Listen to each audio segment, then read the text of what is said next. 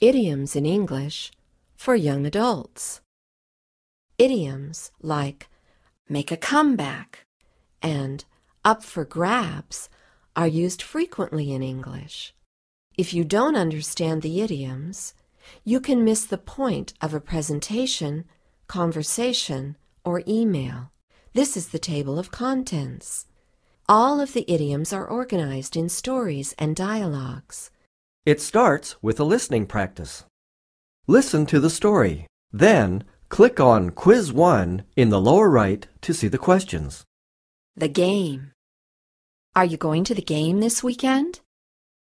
Yes, I'm a big fan. I'm hoping my team will make a comeback. The press is predicting they will lose.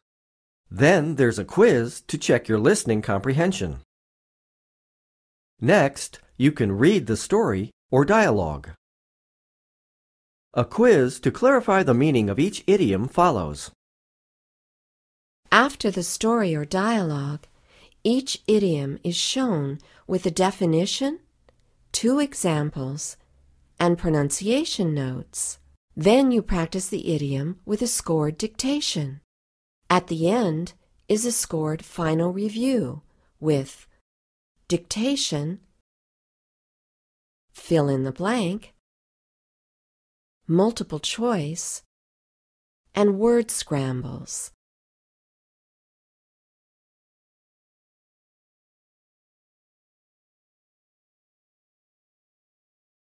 With this program, you can improve your listening comprehension, pronunciation, and vocabulary in English. For lectures and discussions at school, and for tests like the TOEFL and TOEIC. Here's some user feedback.